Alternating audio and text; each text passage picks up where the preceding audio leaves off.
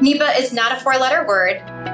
It's a four-letter acronym, and it's not so difficult to navigate when you have the help of an experienced team.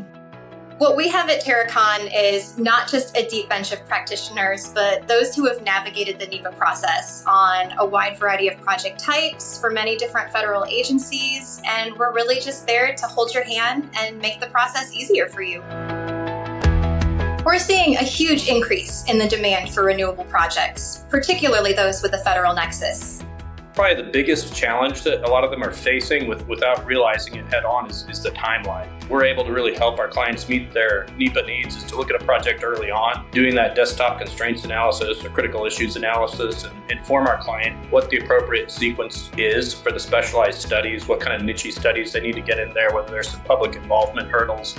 If we've got grant monies tied up with funding opportunities, we've really got to look at that critical path and what that timeline looks like.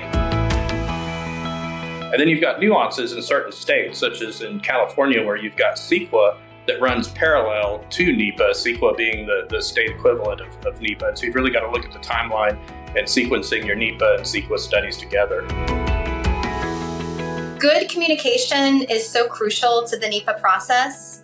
First, you have to effectively communicate with the federal agency themselves. Second, you have to navigate the many stakeholders in the process. You have your State Historic Preservation Office, federally recognized tribes, members of the public.